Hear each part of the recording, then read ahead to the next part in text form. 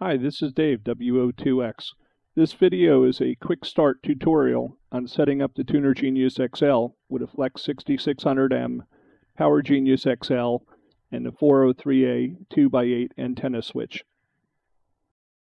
Here's an interconnect diagram showing a Flex 6600M, PowerGenius XL amplifier, the AntennaGenius XL, and the 403A 2x8 antenna switch, which will support up to 8 antennas, along with the Ethernet network switch. This is the standard SO2R configuration. The RF cables are connected from the radio antenna port 1 to the amplifier input A, and radio antenna port 2 to amplifier input B. Amplifier output A is connected to the AntennaGenius TGXL, and the amplifier output B is connected to the AntennaGenius TXB port.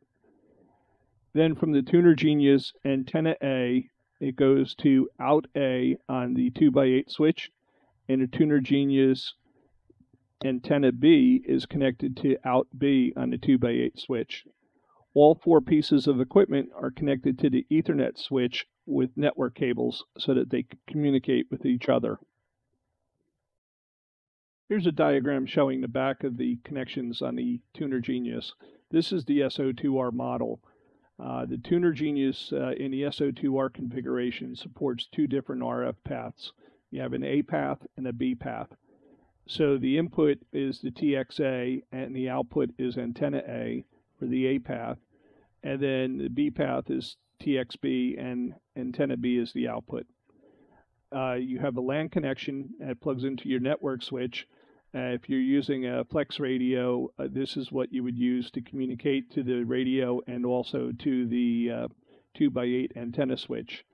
You have your DC input, 15 volts DC maximum, 13.8 nominal with an on-off switch, or a ground connection, and then you have legacy connections for legacy radios. The CAT inputs, you have an A side for the A RF path and a B side for the B RF path.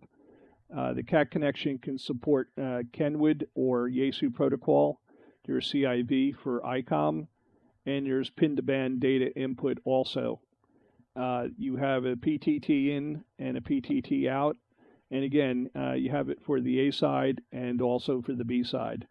The tuner can be configured to use a FlexRadio on one side, on A side or B side, and use a legacy radio on the other side. We're now ready to start the configuration of the AntennaGenius.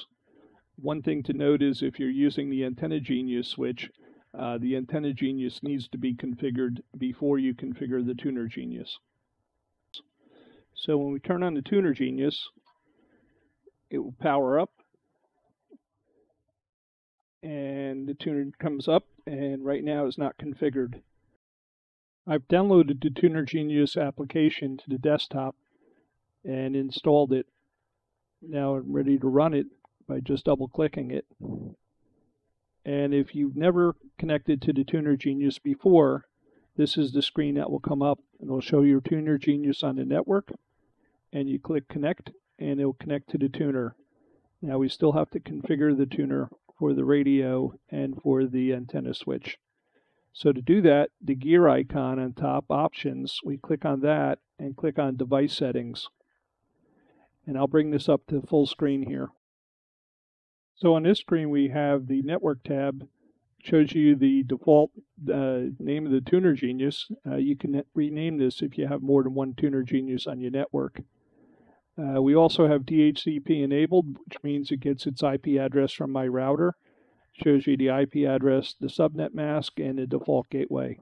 If you need to set a static IP, you can uncheck this box and then enter the information. The remote access code is for future use for remote operation. Next we have the CAT and CIV tab. If you're using traditional radios, if you were to enable this, you could choose between Kenwood, ICOM, Yaesu FT1000 protocol, or Yaesu FTDX protocol. And you would set your baud rate, your parity, and if it's ICOM, the CIV address.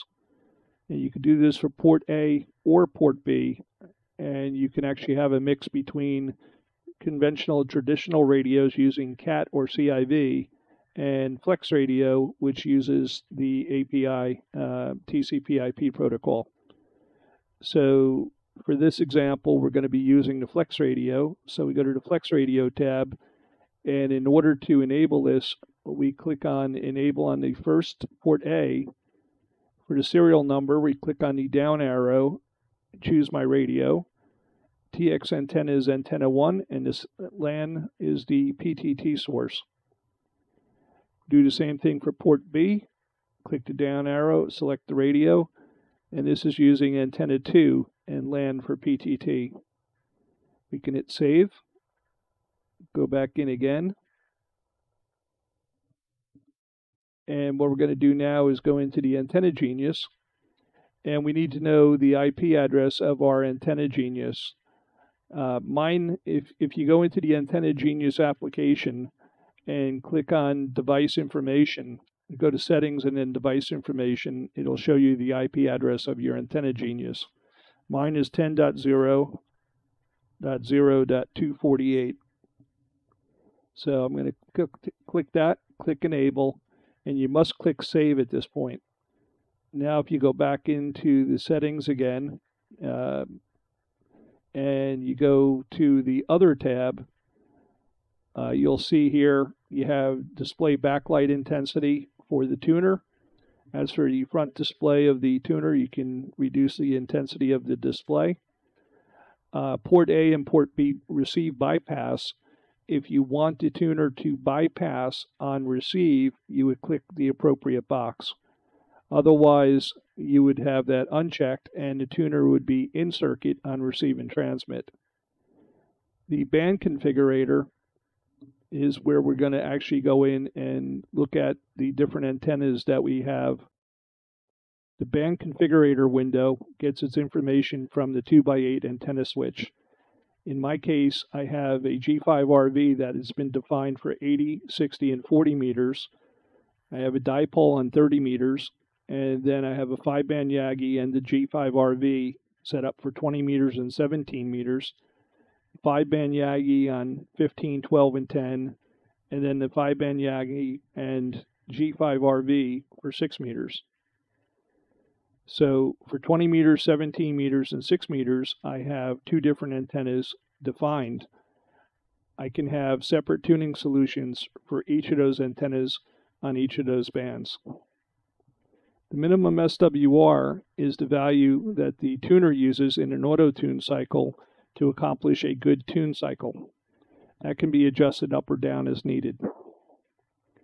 The enable bypass allows you to identify a portion of the band where your antenna is resonant and you want the tuner to be in bypass.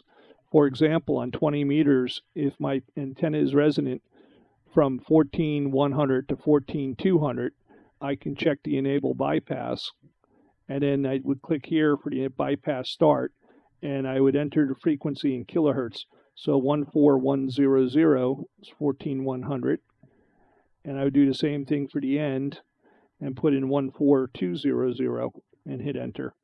Now, if I hit save, what would happen is when I'm below 14,100 or above 14,200, the tuner would be in circuit.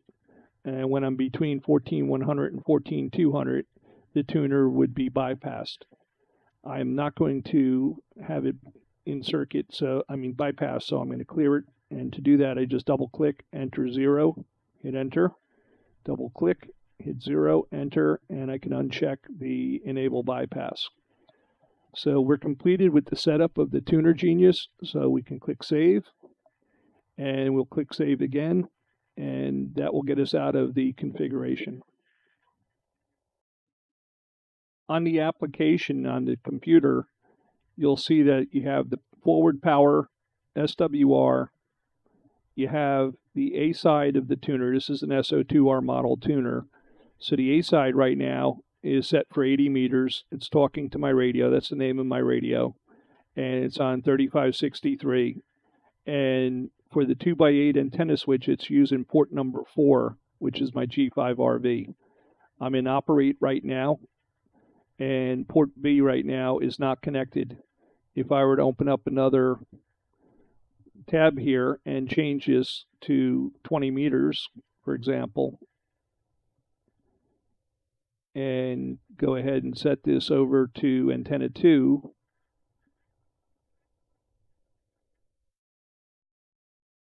you'll see then that port B of the TunerGenius picks up, and it's on antenna 1, which is my 5-band Yagi, and it's on 14345. So this completes the application part of it. The last thing I want to cover is the front panel of the tuner itself. The button on the left, the bypass operate button, will put the tuner to bypass, or if you click it again, it'll go back to operate, and the tuner is in circuit on transmit and receive, unless you have, in the configuration screen, set it up to bypass receive for port A or port B. The button on the right is the tune button, and that is the same as clicking the tune in your TunerGenius application. It'll initiate a tune cycle, and you see that it's tuned.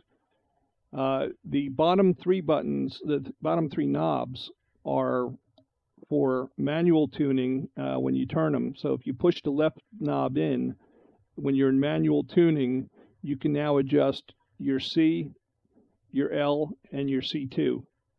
And you can manually set those. And when you're done, you can push it in again, and it saves the tuning solution. So if you wanted to set up and manually tune it and tune it for the best SWR and then save it, you can do that. The middle button sets your minimum SWR threshold for tuning.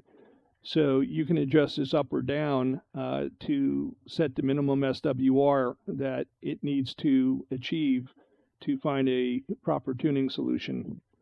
The third knob, when you push it in, will go into bypass, where you can set your bypass on the amplifier, on the tune. The third knob, when you push it in,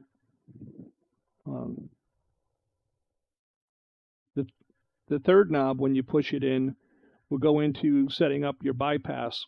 If you have a resonant antenna and you have a portion of the band that you want to bypass the tuner, this is where you would set it up manually from the tuner. It's easier to set up in the application if you have access to the Windows application. More details on the manual setting up of the bypass is covered in the TunerGenius manual.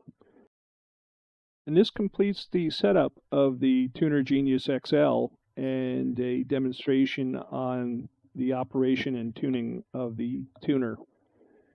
Any questions, you can check in with the Flex community forum. There's a TunerGenius section on the community forum where you can post questions and people will be there to help. Also on FlexRadio's website, you can download the user manual for the tuner. This is Dave, WO2X. Thanks for watching.